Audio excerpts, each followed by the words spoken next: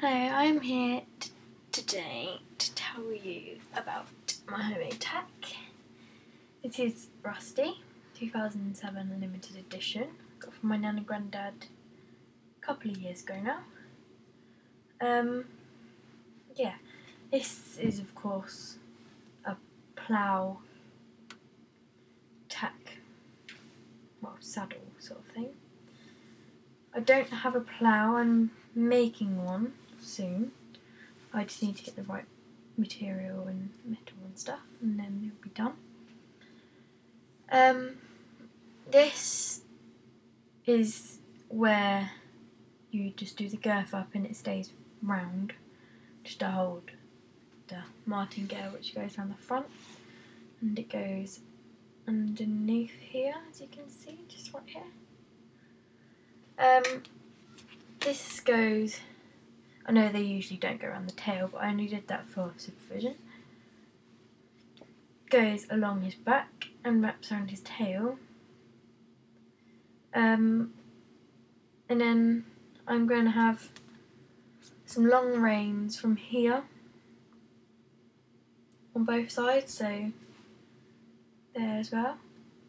Going back and holding the plough when it's ready. Yeah, that's that. That's one thing out of the way.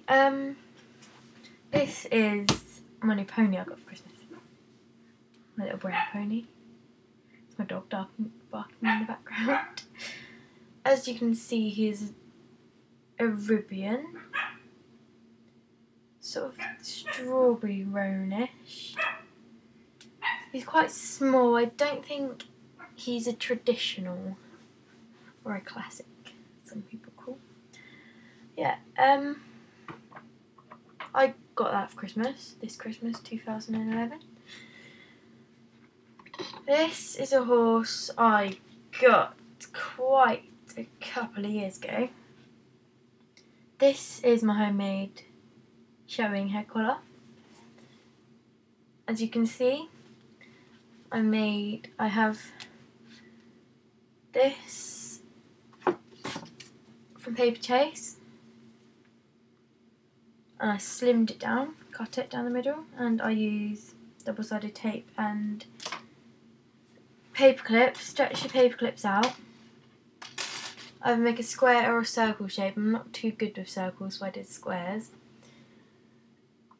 And then just make it. As you can see, I made the buckles there. This one's a bit wonky, but it's alright. Yeah, and that's that. And here's my other one I made. This one's a little bit better than that one.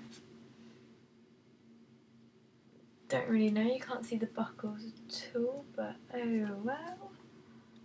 Still looks quite good. Okay, that's it. Thank you, and please sub.